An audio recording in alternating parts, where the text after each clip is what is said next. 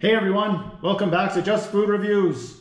So we did McDonald's. McDonald's had the 3 levels of spicy chicken sandwiches. So I really did like the Scotch bonnet one and the ghost pepper one. They were delicious. So now A&W has one too. It's just a habanero chicken sandwich. So just habanero spice.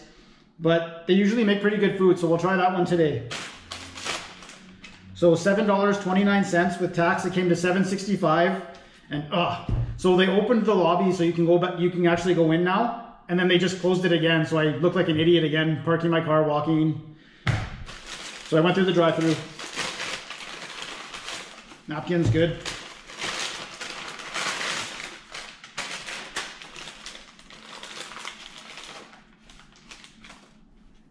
Okay, so that's what it looks like.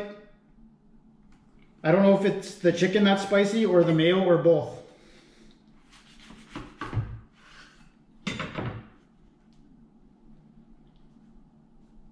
Okay, so it looks like lettuce, tomato, mayo on top and under the chicken. And then I don't know if the chicken's spicy, but we'll find out right now.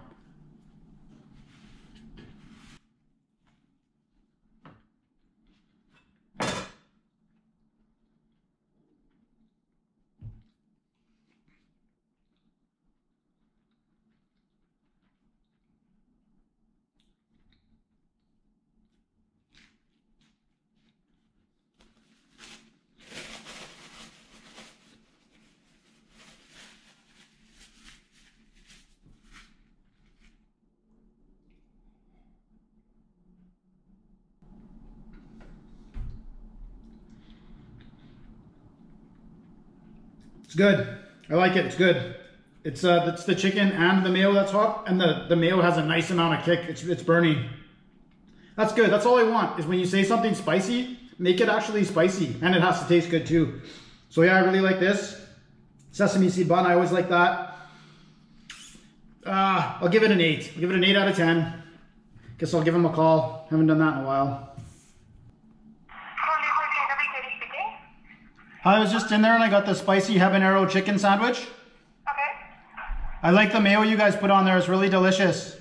Oh, awesome. Thank you. Okay, have a good day. You too. Thanks. Okay, bye. Bye.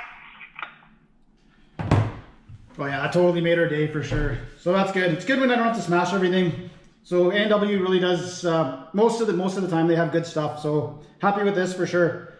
$7.65, it could be a bit cheaper, but I'm gonna stick with the 8 out of 10 and I recommend it. And we'll see you next time. Okay, bye.